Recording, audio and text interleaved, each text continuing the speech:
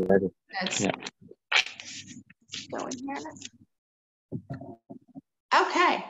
All right. Well, I'm Kendal Williams, and this is... I'm Eugene Hedlund.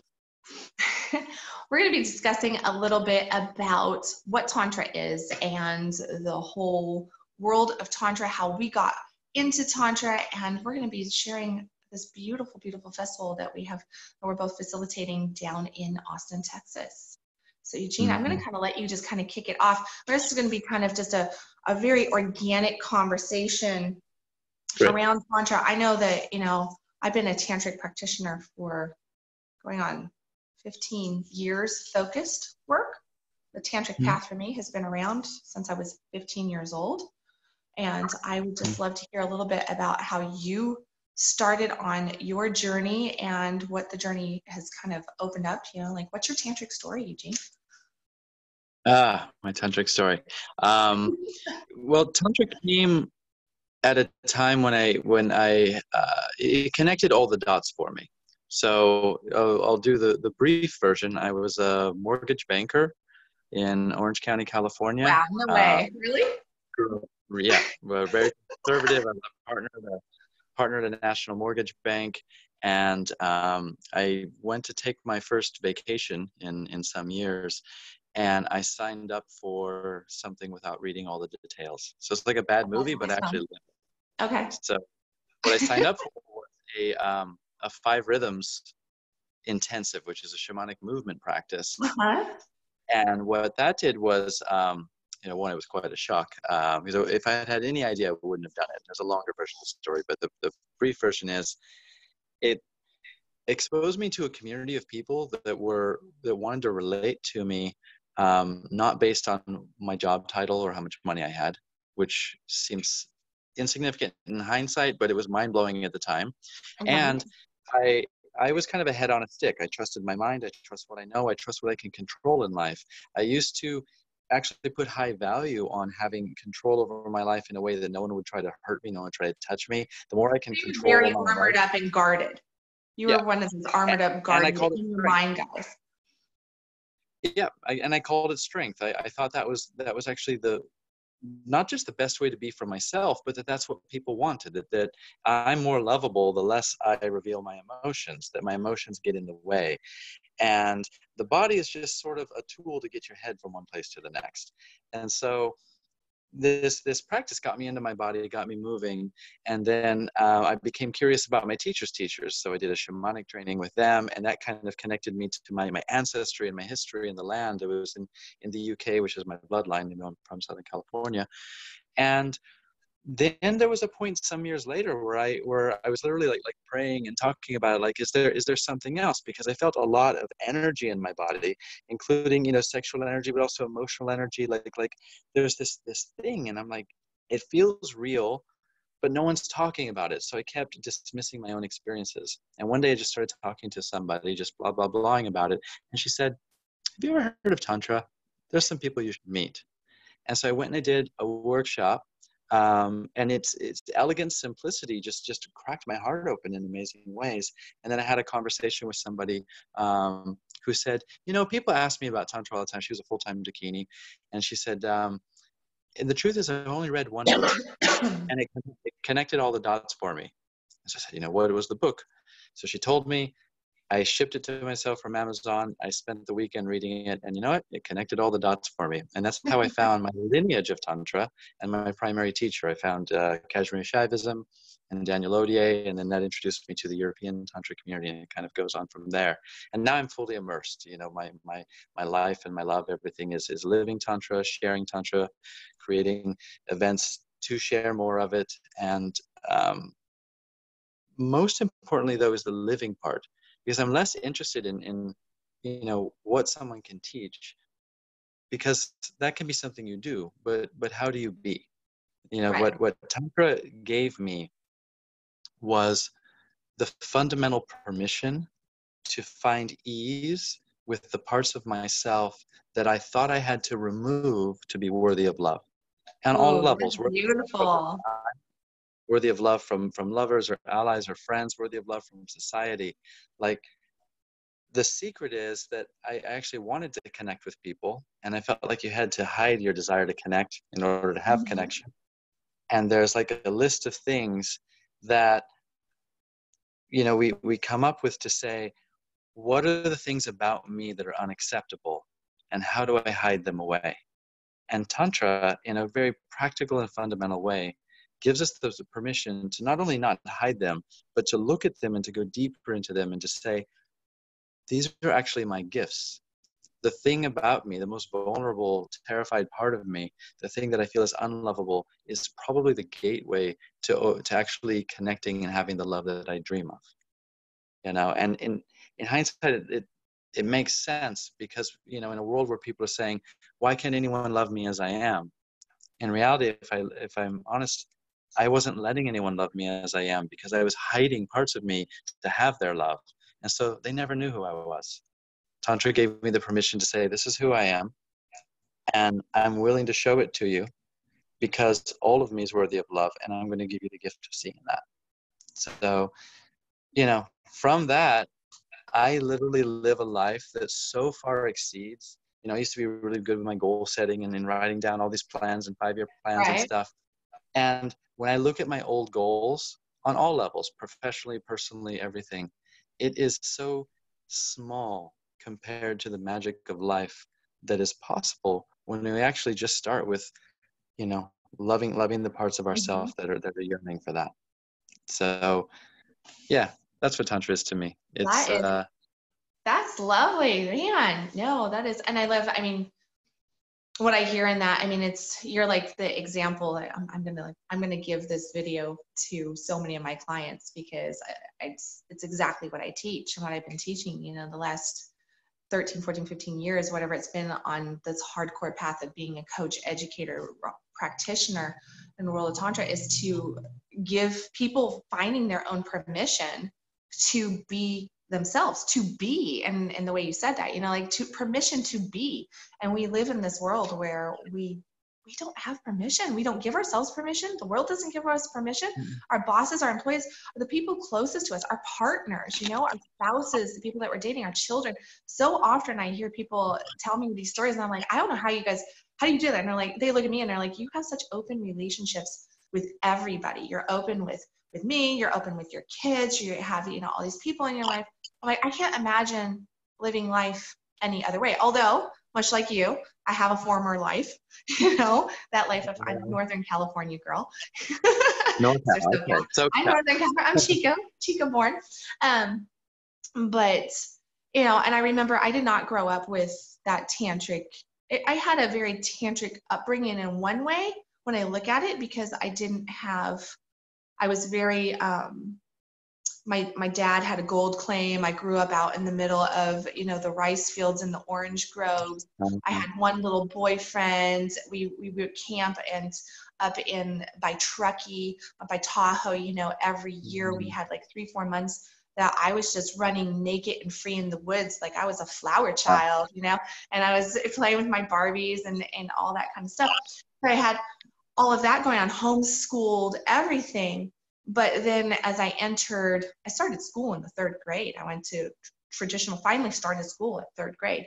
And it was just mind blown to me of how crunched down everything was, because I did have that open upbringing in that fashion. And then everything got very systematic and structured and everything was not okay. And then moving into my teen years, you know, it was just that the formulation of this is how you need to be. You need to have this presentation. And also that kind of like shut down. I also had a father that did not know how to emotionalize things very well. He was that volcano personality. So he would hold everything steady and then blow. And I had the reverse with my mother. She would drop crying and be, you know, this crazy emotional over everything. So it was the polar opposite going on. And I looked at my father as being so strong. And so, you know, just like, I was like, well, that's the way I should be. I need to be hard. I need to be shut down, because my mom's just like all over the place and I'm having to be the parent here with her and I'm the kid, and my dad just appeared to be that strong personality. So I grew up trying to be more like him in that aspect, really developed that strong masculine energy in myself, goal setter, OCD personality, must get everything right, straight A honor roll student, you know, all of that going on, presented the image. But then I had this wild and free desire, that creative artsy side to me too. So I would wanted all of that. And at like 15, I met a boy. I met a boy at 15. Every story starts this way, right? He's 4 years older than me, and we're still the best of friends. I really truly believe that it's like because of Tantra that we still have such a deep soul connection from the work that we did back then. Because we spent a year, he was a very self-educated person who did these deep dives, and he had all this understanding. I don't know how any 19-year-old boy has that kind, but he did. And I remember him he gave me the labels for the things that I felt, the things that I was experiencing, that energy inside the body and everything, you know, like that. And the things that I just intuitively knew, but my parents didn't know. They just said, oh, you're so creative. And he gave me labels for it. And then, of course, the sexual chemistry that came up between us and my desire. I lost my virginity with him, you know, but when we dated for a year and did this hardcore, like, tantric training stuff for a year before having sex. And I thought, well, that's what sex is supposed to be. You know, that's what romance is. That's what relationship is. Like, I had this beautiful picture of it. I mean, I quickly figured out after I got my heart broken a year later or so from him, 1.5 years, I ended up, you know, rebound, got married 6 months after a breakup, and ended up in a very average and ordinary, no communication, no boundaries, no, just that, you know, duty-based intimacies happening. It was just, it was, real. It was like, I felt the passion. I felt the love there.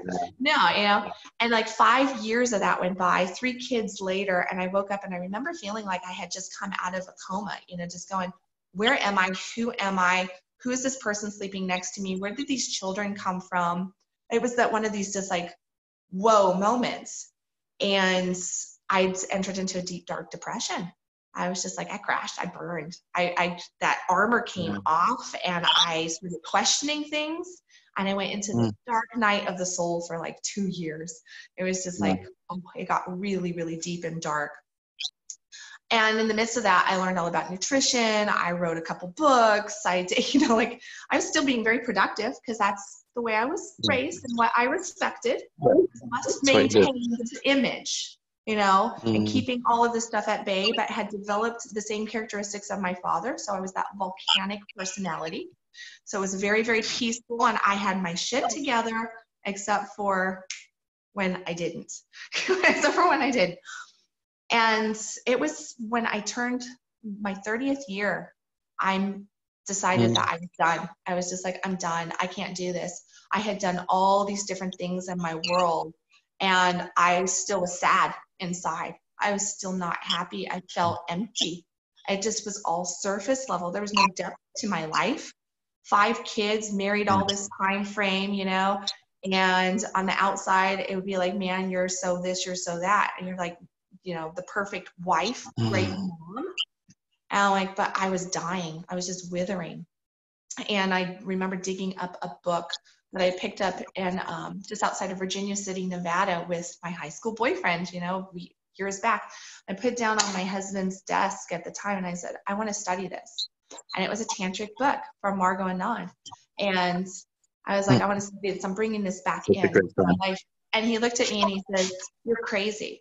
You're crazy. And I said, well, I'm doing it with or without you. About a week later, I had called in a tantric teacher into my life, and I started down that process. It was just like, my energy shifted. I had developed some health issues. I developed Crohn's, and all my health, nutrition, all the fitness stuff I was doing for me. And here I have Crohn's, which was just fatiguing. And something inside of me knew that it was this one piece that I hadn't dealt with. It was this piece of like, what really makes me happy? Why am I not happy? Like, why? That's a question and a half, right? Like, why are you not happy? Why are you not happy? I started asking myself that. And then it came back to the shame that I was holding, the not giving myself permission to be me, to try to fit the, you know, this cookie cutter lifestyle that everybody's trying to fit. And the thinking that as long as I kept my head down and I did that I would find happiness. I would be successful. in that, Mhm. if I had the biggest house, if I had the right car, if I had this money in the bank, if my kids had this brand of clothes on, if, all that stuff, Yeah. Yeah. that would be it. And I did some deep dive work on that front side. And it took me about 90 days. That's it. 90 days of doing work on me. And I was just, I have to get this message out. Like, my true calling here is to share this practice, because within 90 days, Crohn's was gone. I was more confident. I felt fuller. I felt more alive, more tapped in, Mm. just that natural flow of life and abundance in all things, and I Yeah. was giving myself permission is the correct word, it is. It's just like giving yourself permission to be you. And I think that that's probably really what that tantric path is ultimately, to sum it up. It's because what is Tantra? It's weaving everything together, right? It's weaving all of our life together, that full embodiment. But it is, Mm. we embody and we give ourselves permission to live. And the biggest thing that we don't do in our world today is actually live. We just exist, which is where my Yeah. tagline comes from. Stop existing, start living. Like, that is, to me, I'm like, that's my tantric tagline, is just stop existing and start living. Like, own your power, claim your life. Stop just getting Yeah. by and accepting that. So. Mm. Yeah. Amazing. Thank you. It's I was just having a conversation with someone today, and this is one of my big passions, is bringing us to awareness that there's a lot of this sort of macho talk about all the things that we're willing to die for. And the thing is, in reality, you don't have to have a reason to die. It's going to happen. But Yeah. what are you willing to live for? Because living is a choice. Existing is simple, and you'll go through that process, and mercifully it will end someday. But to actually choose to live, to choose to be out on our edge and experience life and take risks, that's what I'm interested in. And we don't, because we don't feel worthy of this life. Most people are bought into a system of trying to find value for themselves, to actually have the right to live. So before they can take a step towards what would I do in my magical life, they have to actually feel like it's okay for them to have a life. And so they're seeking purpose. But they're seeking purpose through the filter of, there's a right and a wrong way to be. So I got to figure out the right way to be, and also all the wrong way not to be. And this is where this concept of Tantra, the weaving, comes in, because it's the weaving of two things that may seem opposite to create something new without losing their original pieces. And this ties to one of the great tantric axioms, which is all the suffering in life is derived from the illusion that we have to choose. Yep. Like in your story, you were saying, do I choose my spiritual self or my productivity? Do I choose having a family or having, an open expression of love? And when we feel we have to choose one of these, it doesn't matter which one we choose, because there's a part of us that is woven in both. And when we choose one, we deny part of the other, and we create separation. So what happens is the pain that we feel inside because we've separated part of ourselves, we then amplify outside. So like if we want to know what are the parts of me that I'm yearning to love, what are the things I judge in others? Because I'm triggered by the people who are doing the things that I want to do. And so the tantric way is actually bringing us in. Like sometimes people see the energy work in the dance and they think, oh, tantra brings you out of your body and to go up. And that's actually Now, one nonsense. must It go. brings us It's in and embodiment. down. Yeah. Yeah, go in deeper and go down. And when something comes up, like we say, the solution is always in the problem. So when something is triggering me or there's an uncomfortable feeling, instead of trying to figure out how do I make it stop, we do what we don't want to do. We go into it, feel it more. If I'm feeling uncomfortable, go deeper into the discomfort. Let it feel you. Feel completely Yep. uncomfortable, and then listen to it. Why? What's actually happening here? Because it's your feeling, and you actually have a right to it. You have a right to your anger, a right to your grief, a right to all these things.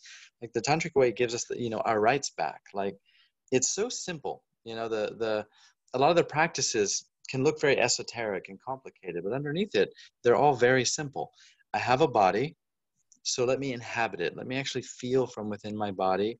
And can I find ease in being in the form that I'm in?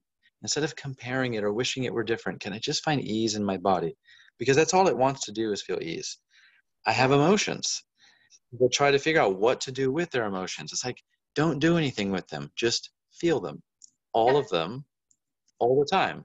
There's Because if you no feel them, emotion that's they move. evil or wrong. I mean, I'm Yeah. constantly, that's like one of the biggest lessons with the people that I work with is, like right now it's a running theme with a lot of my clients that they're just shut down around the word anger. They're like, well, anger is sinful, anger is evil, anger is something that I should not be feeling. I'm like, so if it's something that you should not be feeling, then why is it even an option?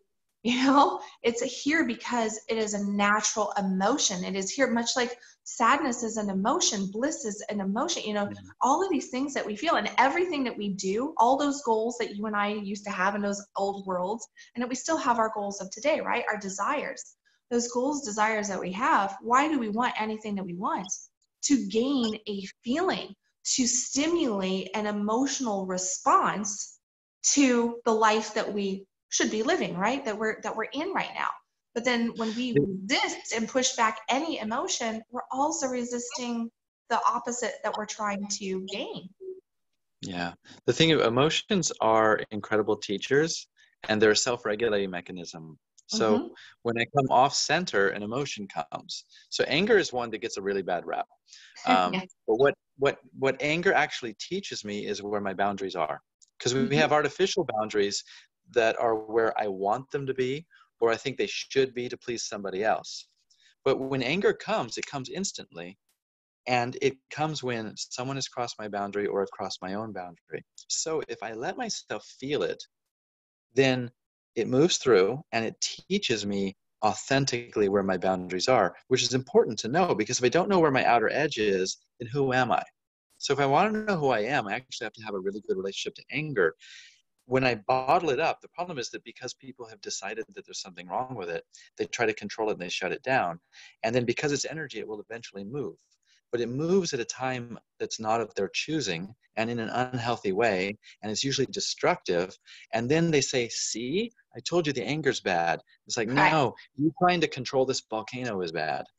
Right. Your anger is actually pure. Our emotions are innocent. They're wild and free and innocent, and they're teaching us. Just like grief, the people who won't allow grief, are the ones who really they ice over their hearts. They have a limited capacity to feel love, because grief actually teaches us what we love. We only grieve the things that we truly love, and sometimes it's a surprise. Like if you ever had someone exit your life, and you wept far more than you imagined you would.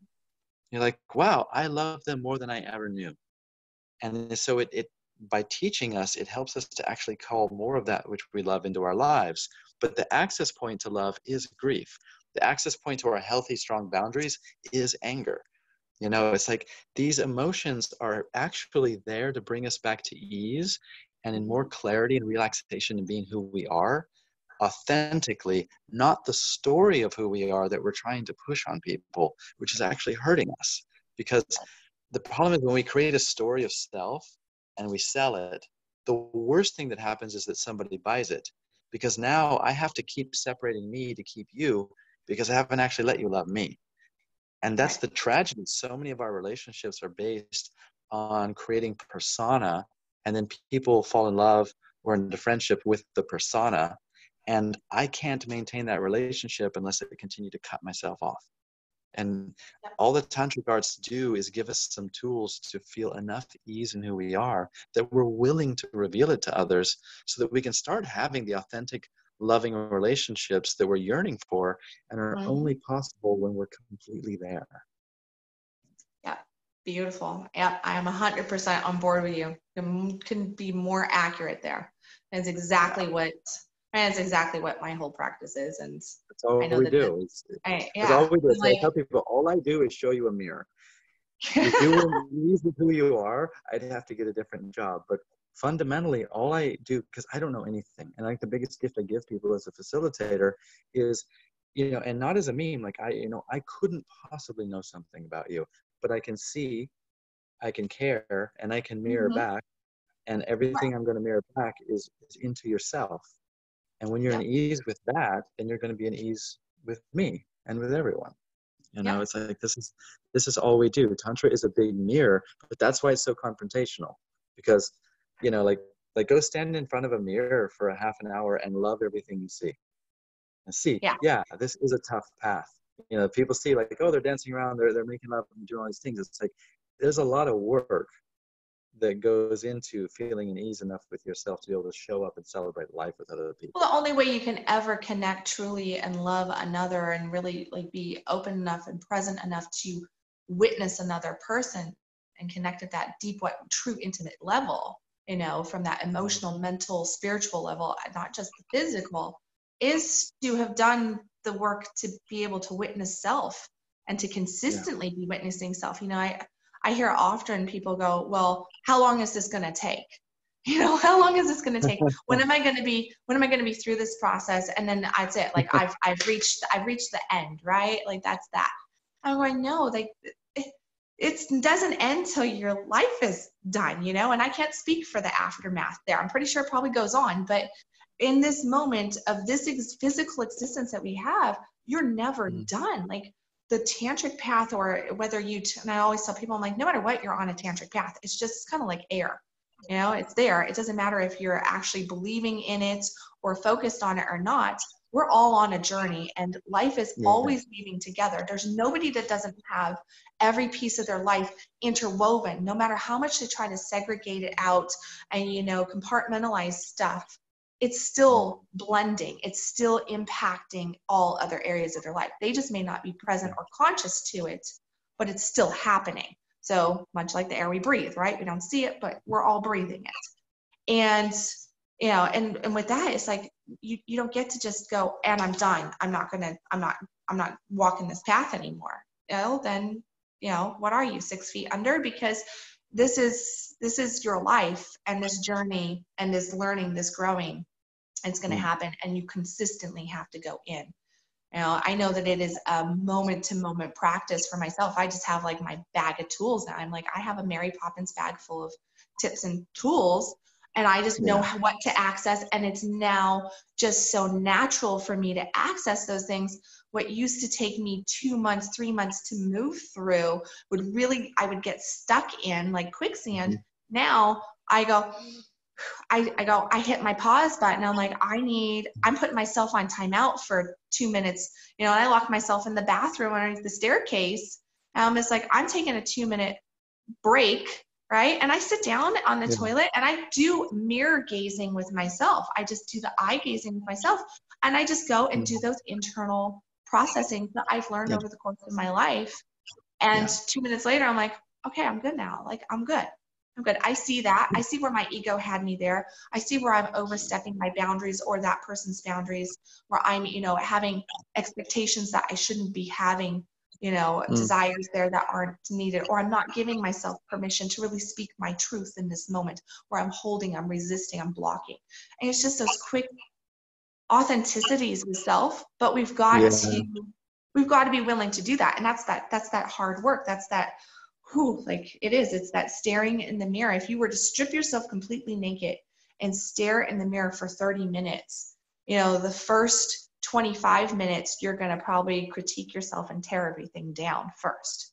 And then you might get to that point of like, okay, well, I do like this about myself, but, you know, I wish that this was different. And we go through that, but that's that consistent processing of truth bearing and witnessing of self, and learning how to fall back in love with self. Give yourself permission. Stop buying the bogus bullshit ideas and belief structures of society, our teachers, our parents, our friends, you know, all of that stuff, because most of us live in that bubble, right? The majority of the world lives in this bubble that buys into what everybody else's concepts are and beliefs are. And then they wonder, well, how do those people out there that are living so free and joyous, what are they doing? Well, they actually have gained awareness, right? They've gained some awareness to their life. They've gained presence. They've gone and done some internal work. They can see who they really are. They're getting more authentic with themselves. And then, of course, moving out and tapping into more of that spiritual, like what is truly your mission, your purpose, like where's those desires. And that's where like you and I think are kind of at next realm, because we're both wanting to share, to speak out. How can we tap in and help this world become more authentic, become more true, real with themselves? And it's that real, we have a tough time being authentic. It's really what it is, because we're scared that we're not going to be accepted because of the illusion. So yeah, it's actually it's a comedy and a tragedy at the same time, because all the separation, the pain that people are experiencing in life is actually because they're yearning to connect.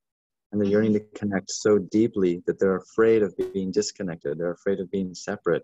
And so they separate themselves to create connection, which then makes connection impossible. And we just loop this. And then when we see somebody step out, it can be so triggering because we're not giving ourselves the permission to do the same. And that's why I love the events, because they bring people together and give them an opportunity to just breathe and see each other and realize we're more alike than different. And actually, under it all, we just want to be okay. We just want to be in ease with who we are. And from that ease, it's not so challenging to be at ease with other people. And we create a lot of energy and a lot of pomp around, refining our identity and trying to be something that's lovable. But the thing that we're doing and trying to create is actually just in our earliest programming, we identified what we thought would be the most efficient way to get love. And then we become experts at that because we want to get love. And when we feel we're full of love from others, then we can begin to live our own life. So we have it backwards. The Tantric way says, no, remember, fundamentally remember. And that's what our practices and meditations and things are about, is to have an embodied remembering. You are connected to the source of all things. Therefore, you don't have to become worthy of love. You're already in that channel. So if you stop seeking love, who would you be? And you just gave yourself the permission to say, and I'm here, and I'm in this form, and I have this life for some reason, and I don't have to spend my energy trying to find out, can I be worthy of love in my life? Like, no. The fact that you have a life means that you're worthy of love in your life. So now what? Yeah. And say, well, if I'm going to live my purpose, then it has to be uniquely mine. And so maybe I need to be who I am, and actually open to the possibility that if my preferences in life are different than your preferences, that it isn't in opposition of each other. That one of us isn't right or wrong, we just have different preferences. Because the more at ease we are with each other and our preferences, the more we'll have ease for other people and their preferences. So all the Tantric way does is bring us into ourselves to create more ease in being who we are, because then there's a domino effect. When I'm in ease with who I am, I'm not blaming people for shit. And I'm not looking for enemies and where do I need to build walls. I have a lot of acceptance for what comes because I'm in my own world. I'm inhabiting myself and I'm in ease with my life.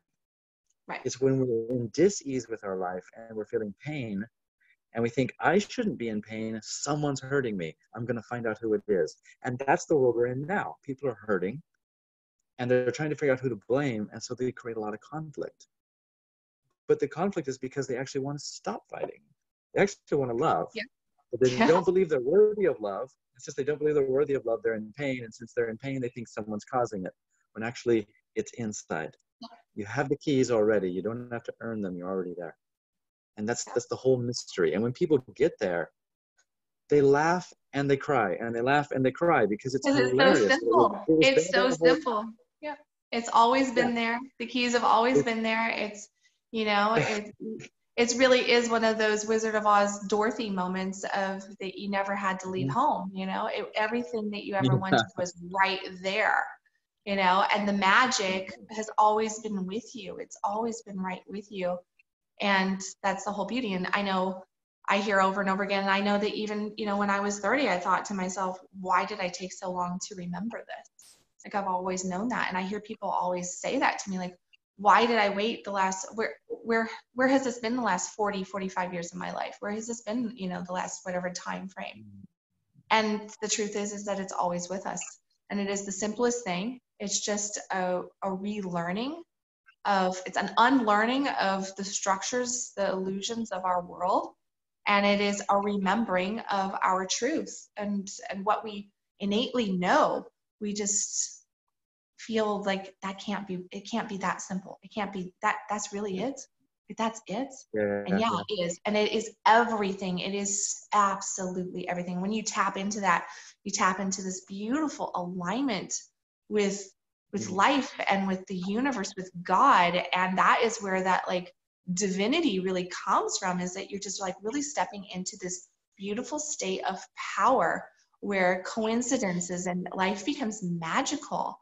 And there's these deep moments with random strangers where you can just have this moment and it's just like all of this stuff happens and yet it's just a flicker and there's just this deep understanding and, you know, just beautiful intuitive things going on.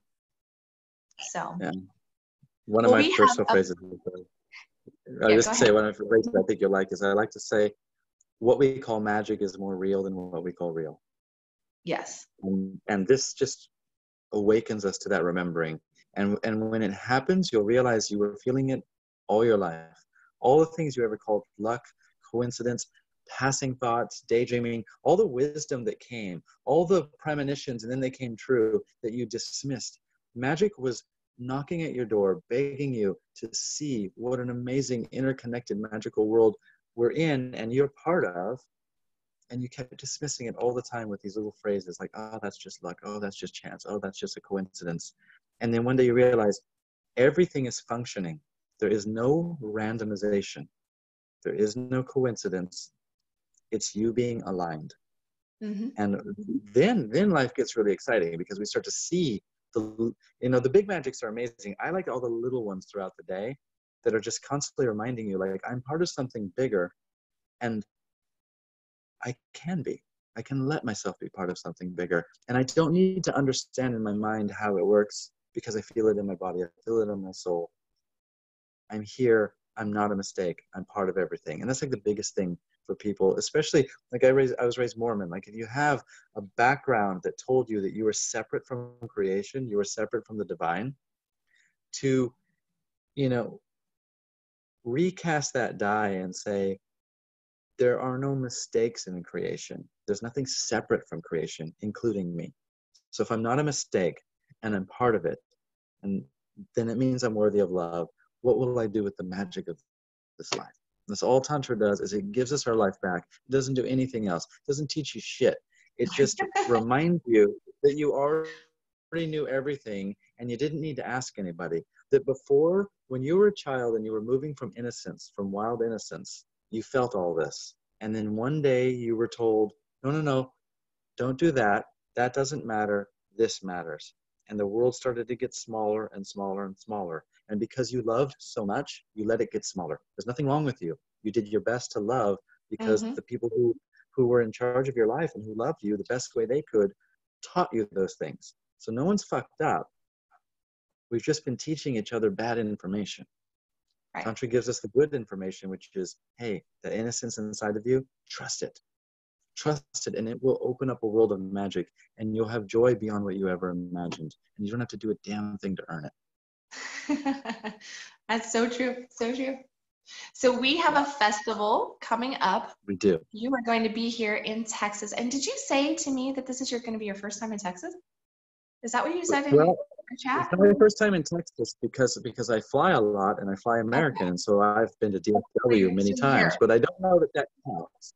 This will be my first time leaving the airport. Okay.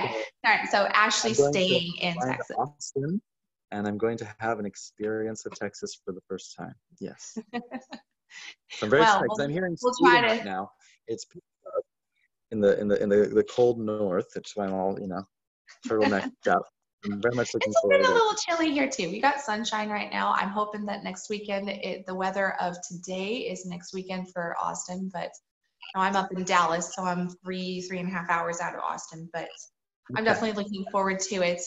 It looks like it's going to be we've got some phenomenal facilitators coming, definitely some beautiful educators and teachers. And this is going to be the 13th, 14th, and 15th of December. down in Yes. Austin. I will make sure that links are provided in all the comments section and link to our video here for all of our viewers and everything. But yeah, it is going to be, is there anything that you want to share, like as far as like just the little? Yeah, just briefly, the reason why do we do a festival? I've been teaching at Tantra festivals in Europe for almost a decade now. And I witnessed the way that they did two primary things. One, it's an entry point for people who are curious about Tantra. It's like, I don't want to, I'm curious, but I don't know where to start.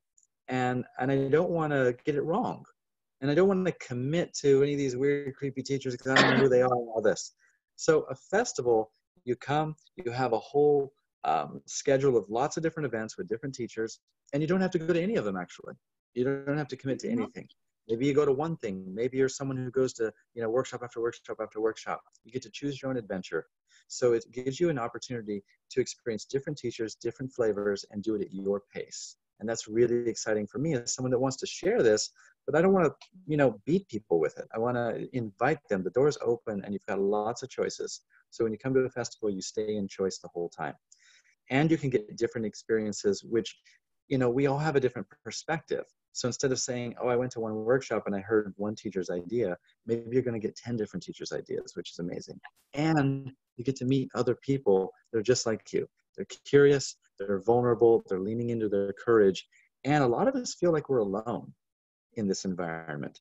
And so to actually realize, like, wait, I'm not the only one that's curious about this stuff, me, you as well. And so it gives people different experiences. It's a safe entry point for everybody. And it grows the community as we realize there's more of us than we thought. And so seeing Europe go from, as it's been in the States, a series of cities with local teachers to become one Tantra community, one conscious community where people are just moving between cities, between festivals, because they've met each other over and over in different places.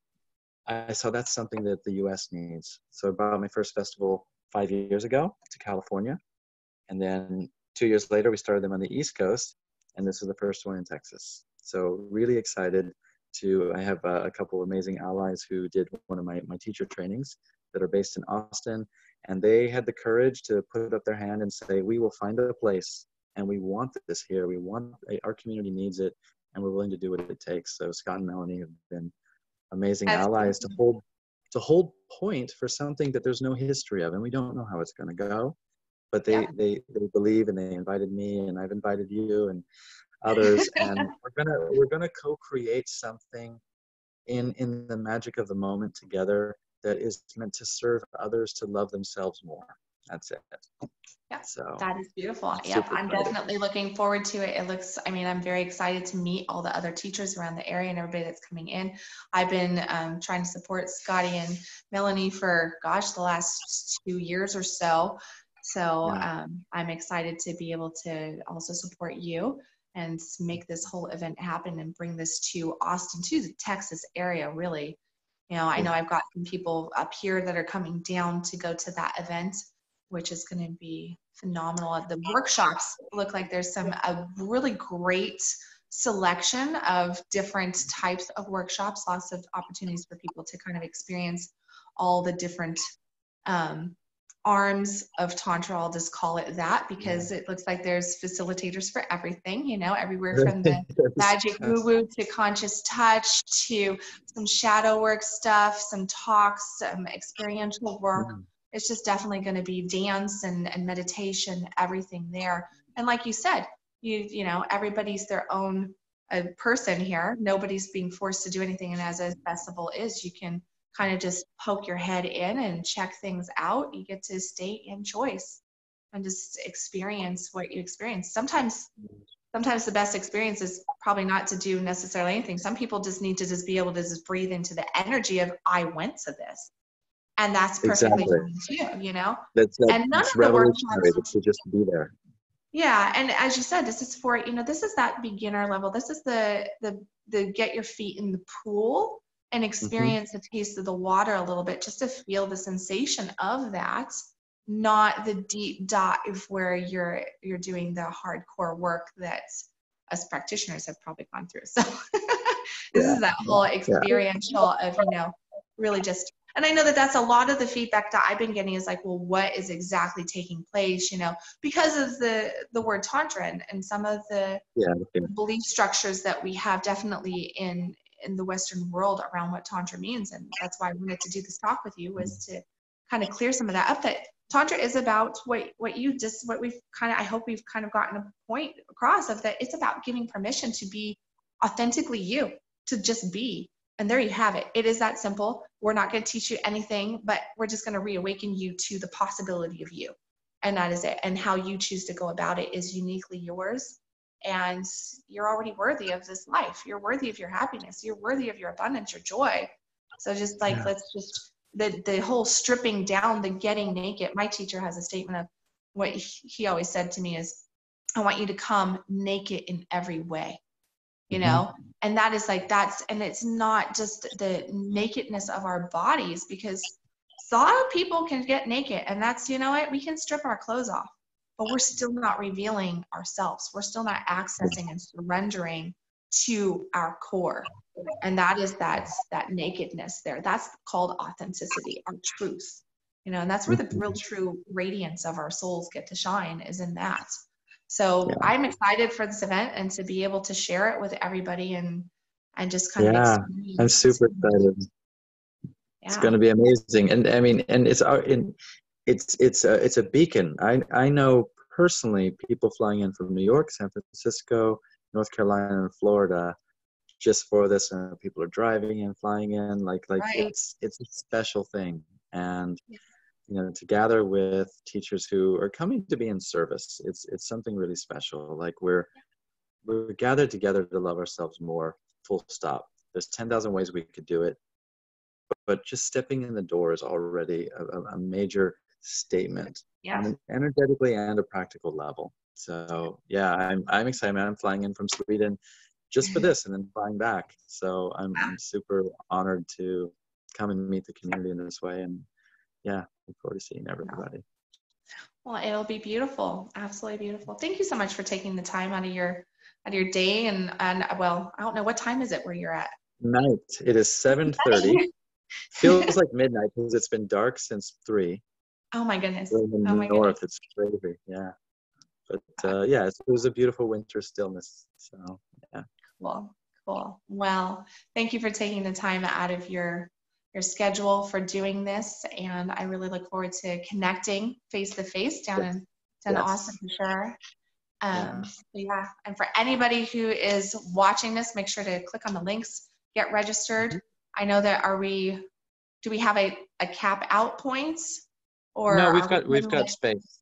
Okay. We've got space. But what is happening is the ticket price goes up as they sell through tiers, and so we're moving through the second tier of tickets. So there's only so many of those left, and then the price will go up. So it's better to do it now than to wait for Thursday. Right. Grab the tickets now before the tier sells out. Yep. Okay. Well, beautiful. Thank you so much, Eugene. Thank you, Kendal. Yes. Thank you. I look forward to seeing you next weekend. And to everybody else who is watching and can make it to Austin, Texas for the 13th, 14th, and 15th, then get your butts there, because it's going to be quite the experience. Very, very turned on, real, raw, connective, educational, playful, insightful, and permission oriented. And that permission is for each of us to give ourselves a little bit more of it. So beautiful. Everything in one place. Thank you, Eugene. And I will see you next weekend then. For everybody else, I'll see you tomorrow or later today on Conscious Coffee. Okay. All right. Namaste. Bye.